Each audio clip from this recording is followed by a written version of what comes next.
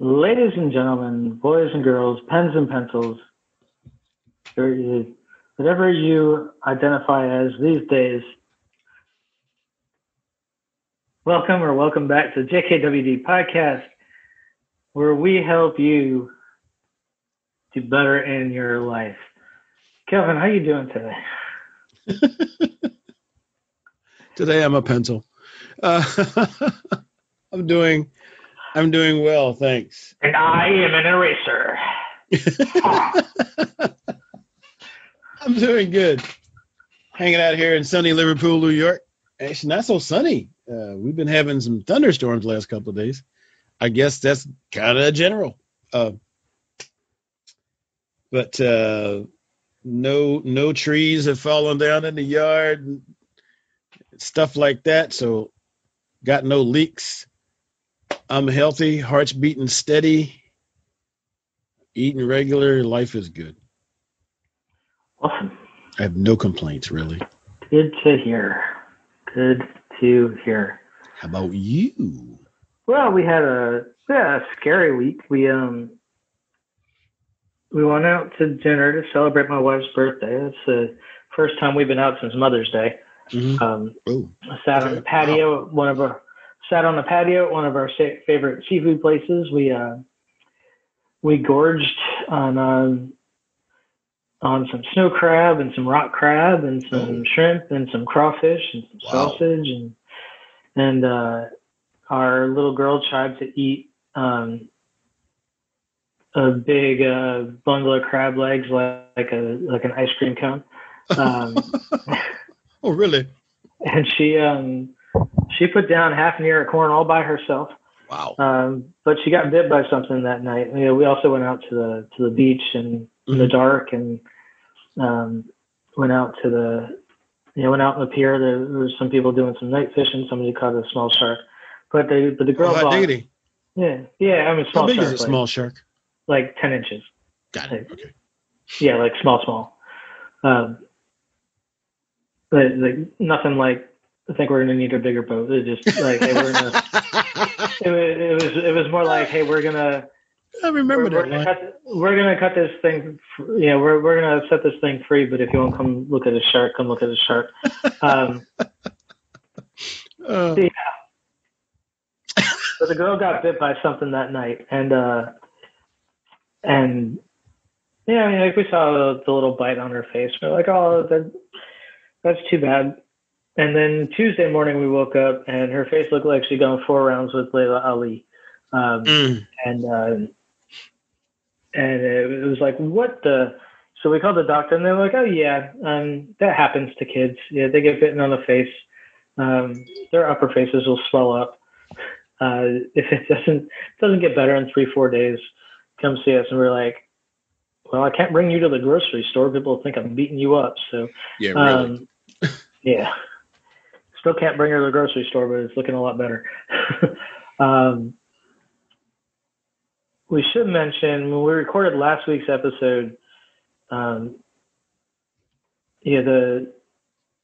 hurricane path wasn't out, but to all the people affected by Hurricane Laura down in Louisiana this week, I mean, now, when this comes out, it'll be a week and a half ago, but, hearts, prayers, everything out to, some of the pictures coming out of Lake Charles are just really scary. So I blew the roof off a casino, taking out windows of, like hotels that are supposed to be hurricane proof. Oh, wow. It came ashore with 150 mile an hour winds. So, wow. Yeah. So I think the storm itself was scary, but the aftermath that, everybody's power out is going to take weeks to get to some people. So, stay safe, stay healthy, get out of there. If you didn't evacuate and you have the opportunity to get out of there, do it, because it's going to be a long haul down there, I think. Anyway. Good to know. We are brought to you today by Kelvin's Vitamin K Daily. Or Vitamin K for Kelvin. So philosophical supplements for your attitude health. Every morning, Monday through Friday, you wake up with a whole tray of awesome in your inbox. Okay, it's one email, but it's the only one you need to read before you get moving in the day. Get 4 weeks free. Go to vitaminkdaily.com. Vitamin K Daily, all one word, no spaces or anything. vitaminkdaily.com for your 4 weeks free, and after that, $24.95 a year. If it doesn't trip your trigger, that's a Kelvin phrase, then cancel before the 4 weeks are up, and you won't pay a dime.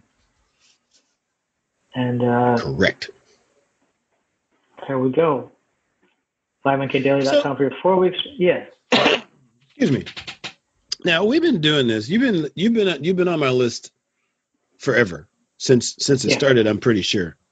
So, just out of curiosity, well, you're still reading it, so that's a sign. But what do you get out of? What do they really do for you on a daily kind of basis? Because normally you read something for a while and then it's like, well, okay, well we've heard all this before. And then you pick it up and do something else. So here is my too much information oversharing moment of the day. Okay. I wake up and I grab my phone and I go to the toilet and I sit there and I read my email while I do my thing. Mm-hmm. And the only two, I'll delete the emails I'm definitely not going to read. The stuff that might have come in from subscriptions or whatever, or just spam. It's not really spam. That like I don't read my New York Times daily headlines, right? But like I signed up for them so I can log in on the site, that kind of thing. But I read Vitamin K and I read Seth Godin's weekly or daily email. Vitamin K gets your voice in my head while I'm on the toilet first thing in the morning. Sometimes before you've gone to bed. Yeah, right.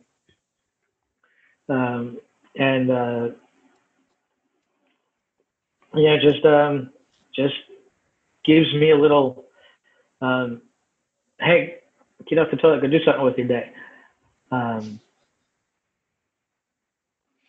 I may have to make that a standard line from now on. Oh, maybe not. Sometimes you ask a question you don't want to hear the answer to. Well, there you go.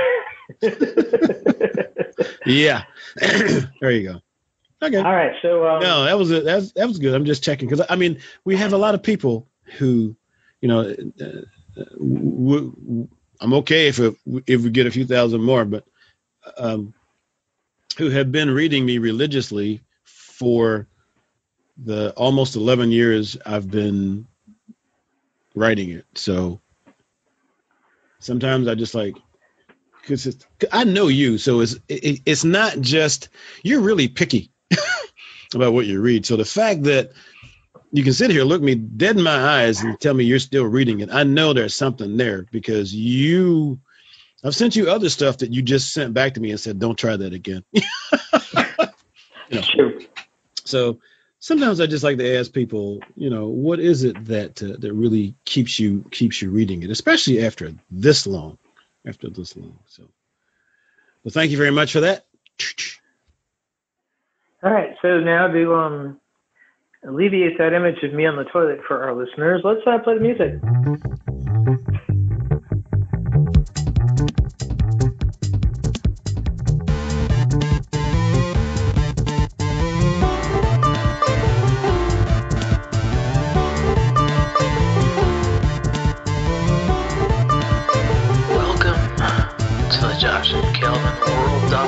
Podcast, where we talk about better humanhood and teach you how to dominate your world. You ready? Here we go. So, Kelvin, I want to talk to you about one aspect of the intensely positive universe. You do? we mention here occasionally, but we don't really get in depth about, and that's coaching, because you are a life coach. I am. You have certifications in this area. Can you talk about? Can you talk a little bit about what coaching is and how it differs from therapy, and then we'll jump off our conversation from there? Well, yeah. Therapy. I'm not a therapist, so that's what we're learning here. Therapy tends to go in the why we do something thing. When you're feeling bad, why is it? What caused that thing? And they try to diagnose you, get you over that, and rewire your brain and that kind of thing. And to be a therapist, that's serious degree work. That's psychology. That's all kinds of stuff. That's licenses. That's all kinds of stuff. So you are, a doctor, basically.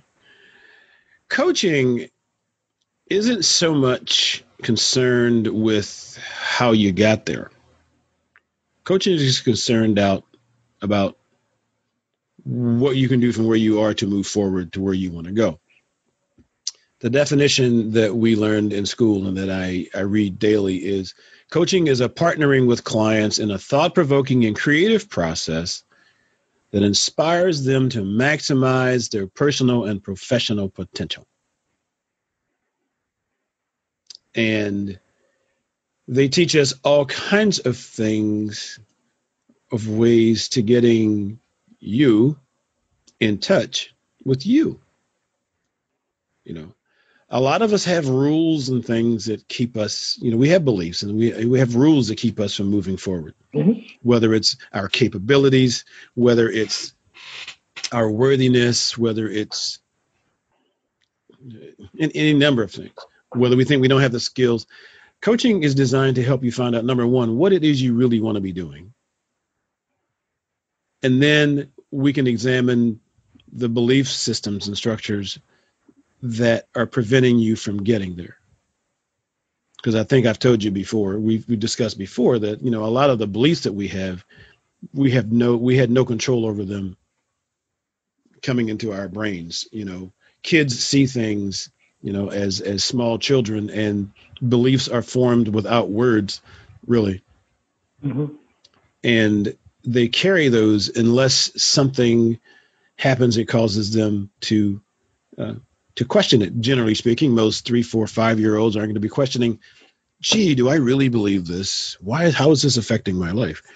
But we'll carry that belief into adulthood where it is affecting our life, and we still haven't asked that question. So coaching is to help people figure out,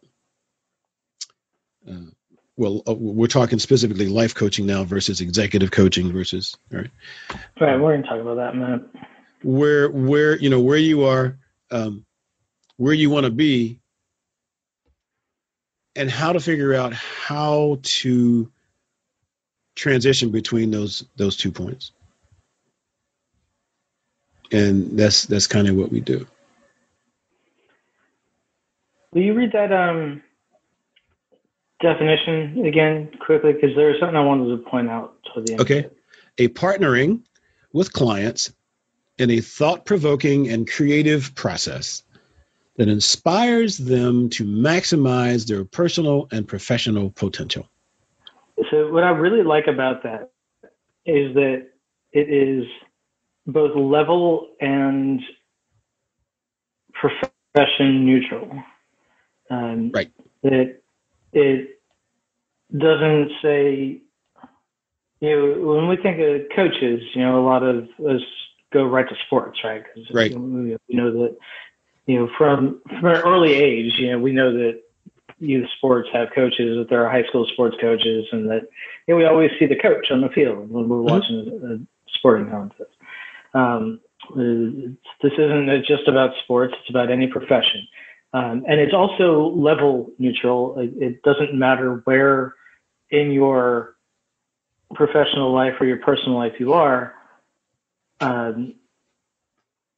you can feel that you're at the top of the field, but there's still a way to improve your game, right. or your standing wherever you are in whatever particular area of life that you're seeking coaching in. Yes, sir. And that can pertain, of course, to sports. I mean, the greats, LeBron James, the Michael Jordans, still have coaches. At the peaks of their careers. But this can be, in your current job. It can be looking for a new job. It could be family. It could be relationships. It could be really just about anything. Really, and I need to point out that, and there are specialties within all of that. Life sure. coaching. Well, just like any business. I mean, right. you gotta find your niche as a coach, and right. You happen to be in life coaching, but I'm more a generalist. That whole life satisfaction thing in general is kind of where I am, and figuring out, okay, what's motivating me. My personal motto is, when you master your mindset, you master your life. So my coaching is aimed at figuring out your mindset, finding out if that mindset is supporting you and where you want to go, and if not, what has to happen to change that. But I'm not the one that changes it for you. Right. And then also, figuring out if where you say you want to go is actually where you want to go. Right. Right. That's an important piece of it. Very much so. You think about, kind of Maslow's early work in self-actualization. He found self-actualization not through getting people self-actualized, but by diagnosing people as already self-actualized. Right. These are the happy people. Here's why they're happy. Right. Now let's go take those unhappy people and see if we can make them happy. Right. And so how do you go about discovering where people are? I mean, I know that in the process, what they do is they come to you and say, "Hey, I'm stuck," or something similar. But where would you, as a coach, start with somebody new, and with a new client who wanted to get somewhere? What would you find out from them? Well, first of all, I have a question there. The first thing we do is, I call it a gold mining, GOAL mining platform. But basically, we find out, number one, who you are, what you think your problem is, which is not the proper words. What it is that you want fixed, because it's not general. It can't be a general thing. There's got to be something specific, basically. And if you give us general stuff, then we figure out, well, okay, so what's most important first? What is it? Is it you want to feel better? You want to do specific things? How do you feel about yourself? So we ask you where you are, and then where it is you want to be, and oftentimes on a scale of 1 to 10. For instance, questions I sent out last week to Vitamin K crowd, on a scale of 1 to 10, how happy are you with your life? Right? You're going to come up with a number for that. And then the question after that is, well, what would 10 look like for you? So now you're going to tell us about, where does you really, really want to go? And then we're going to ask you, although it may not sound like that, like, what do you feel is stopping you from getting there, kind of a thing. And through a series of questions like that, we find out where it is you want to go. And then once we get that whole kind of general idea process together, then we look to find out, okay, so what do you want to work on first of all? And when would you like to, how far you want to go with that? So, I mean, a lot of people, Mm-hmm. what I found is a lot of us, again, are using, or back when some of those old rules that nobody really verbalized for us that were given to us by someone else, like, oh, Right. you're not supposed to feel that way. How does that work, really? You're not supposed to feel that way. And then we kind of go from there.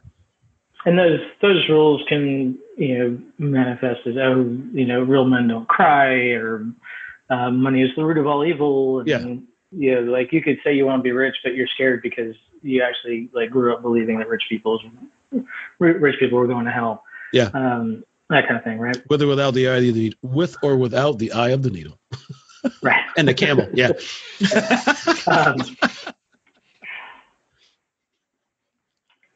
I don't have access to a camel. I could probably find a needle laying around here, but I'm not going to attempt to get the camel through the needle. Yeah. Wow.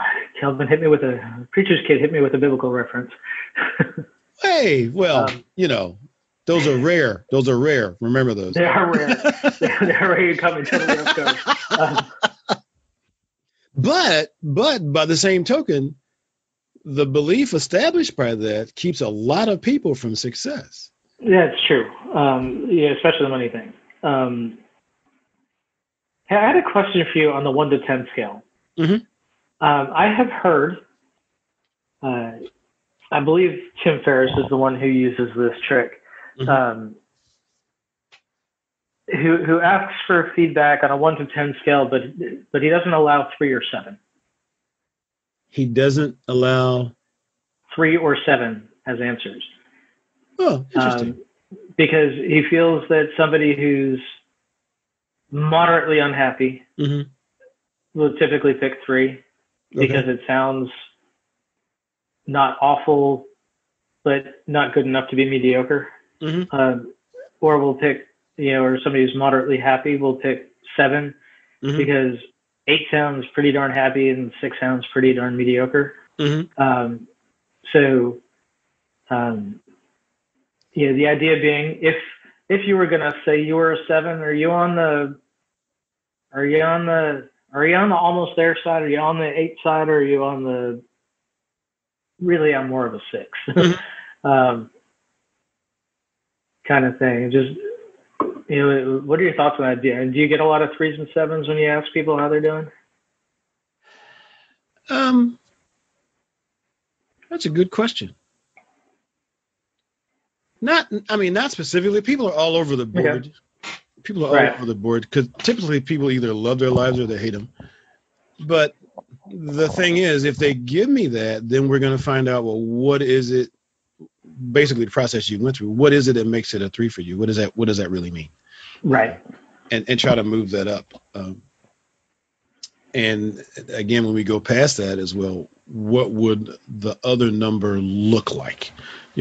Let's say you're of this. What would that look like for you? And we have people. The thing is that we have to get people to tell us what's in their heads, and we're not.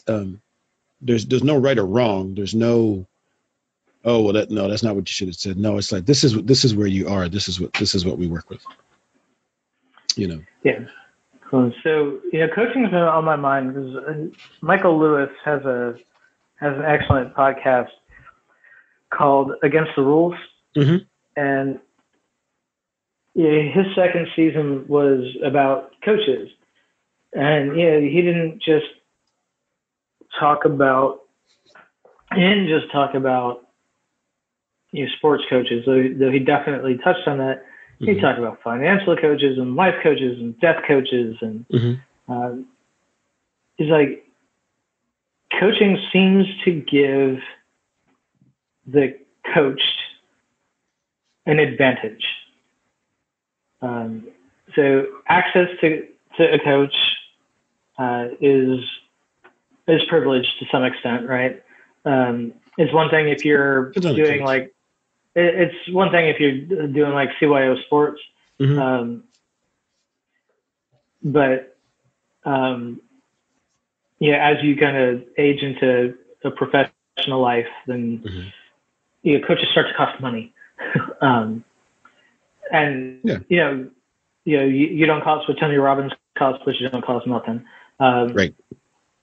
Right. So somebody working minimum wage is probably isn't going to hire you, but at your price point, when somebody hires you, they're likely to get ahead by dint of having a coach.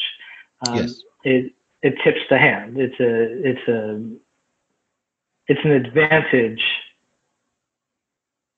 to have a coach. I mean, that's essentially what his second season was about. He went through right. I mean, typically we help you discover things you're not looking at.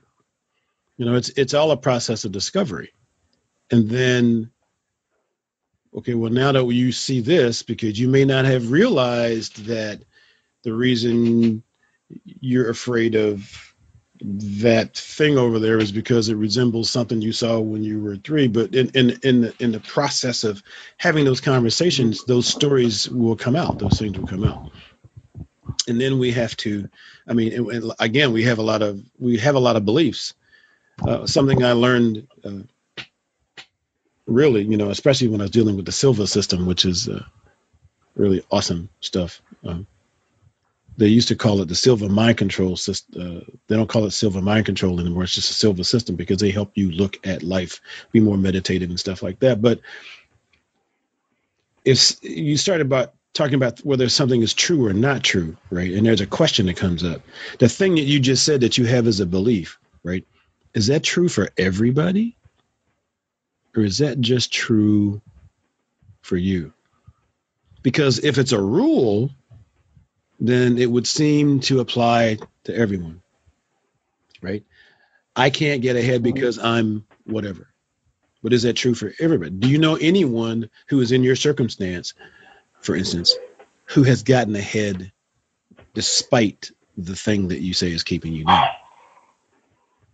Maybe, maybe not, But generally speaking, since we can point around the world at all kinds of people with all kinds of disabilities who have overcome everything. I look at people like Stephen Hawking, right? Mm-hmm. Oh my gosh. I mean, you would think if you looked at him that's just a bundle of mess, but to be one of the most brilliant people on the planet. I've met people who were aerospace engineers who had some imbalance in their system, and they had very difficult time talking or pointing. But when you got to the knowledge inside their head, the brain's working fine. This delivery mechanism we have as a body is hampering that information getting out of us. But yet, somewhere along the line, they found a way to do it. Somebody saw that, and they've become valuable assets or additions to somebody's company or something. So a lot of times, and you and I, we have interviewed people. We've interviewed people like Jon Gordon, who and Mark Henson, your ordinary superpower, people who have abilities they don't realize they have. Well, they don't think they're anything special, yet in another circumstance, that's a superpower that some person or company can use to get ahead.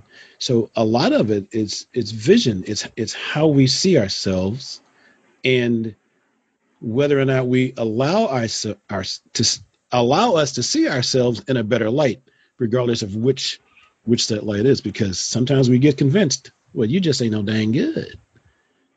And that's not true in the majority of cases. But until you're willing to accept that maybe that view was not quite accurate, that you allow yourself to move past that point and be the person you're looking to be. Yeah, it makes me think of my friend Ulf, who's a professor at Syracuse University. Mm-hmm. He was born without a left hand. Mm-hmm. So he he has over the years he started it never stopped him from playing hockey or doing some of the things he loves. Right. And you know, over the past several years, he's taken to, he had an account for a while called Stuff I Do with One Hand, but it wasn't stuff. Mm-hmm. You know what I'm saying? And now he goes on TikTok and he does some of this stuff. And I see it when he shares it to Twitter, because I just haven't figured out TikTok. But like he'll put a lit candle on that stub and flip it, mm-hmm. and in the past he's taken video of himself golfing, even though that's usually a two-handed thing, and mm-hmm. Flipping eggs, and just doing stuff that people who lose a hand later in life, right, feel limited by. And then I look at, you take him and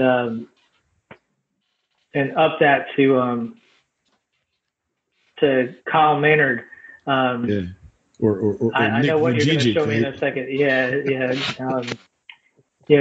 Kyle Maynard was born a congenital quad amputee and went on to do a lot of stuff in wrestling and mountain climbing. Right. And Nick Vujicic there, who is a speaker with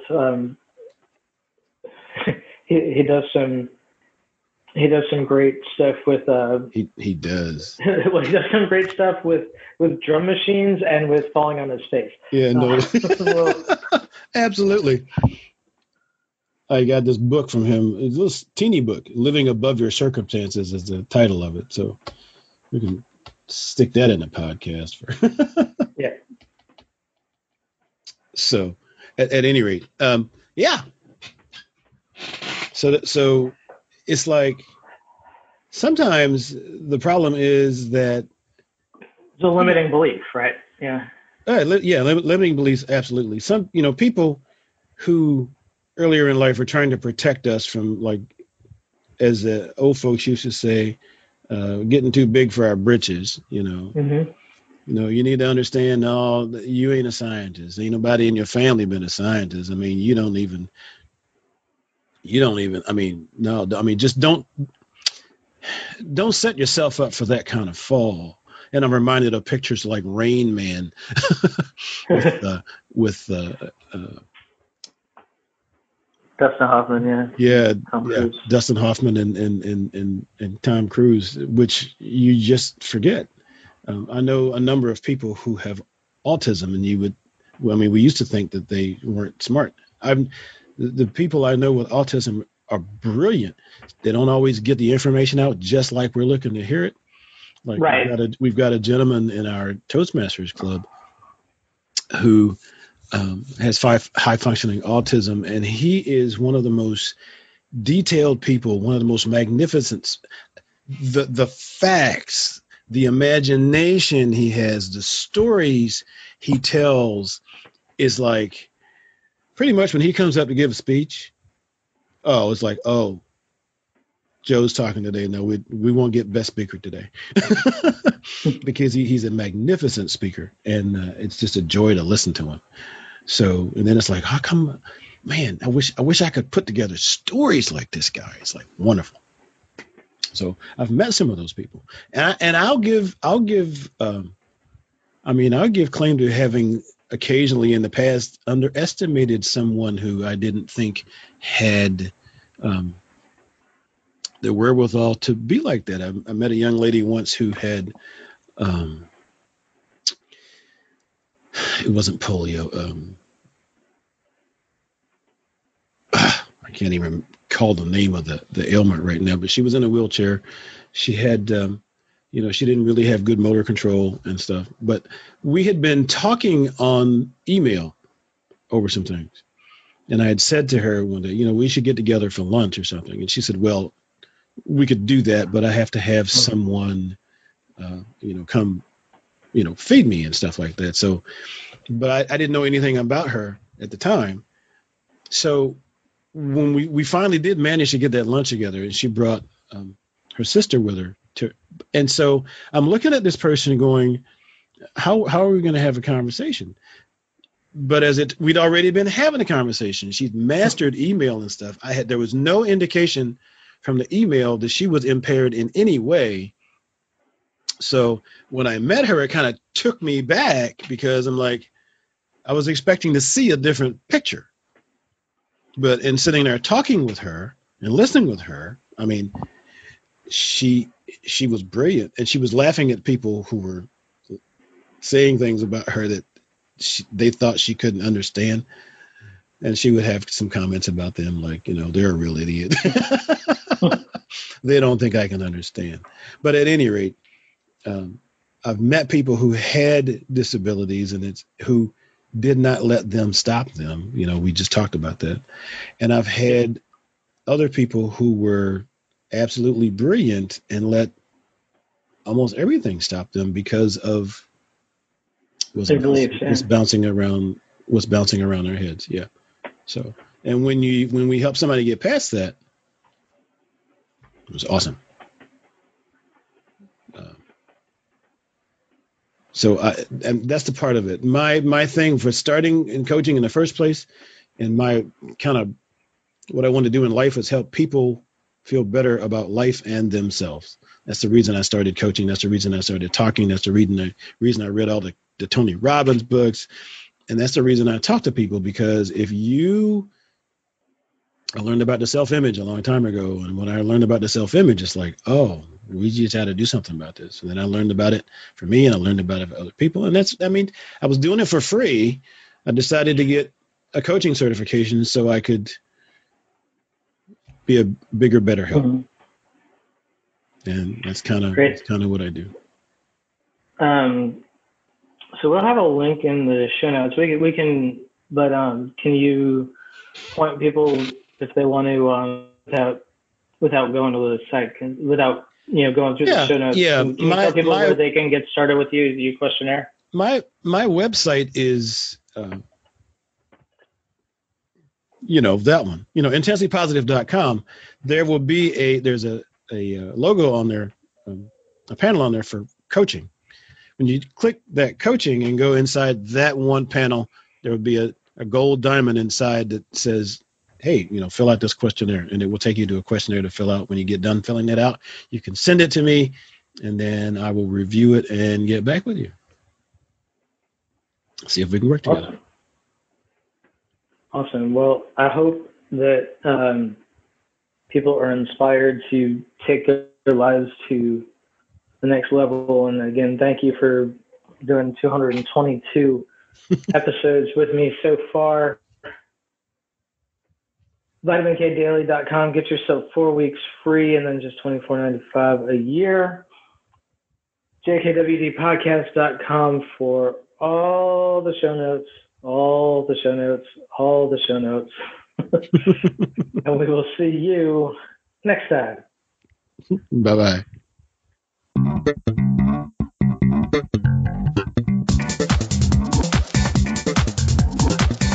Hey, thanks for listening. Show notes and more at jkwdpodcast.com. Don't forget to subscribe, leave a review, and share with your friends, and we will see you next week. Bye.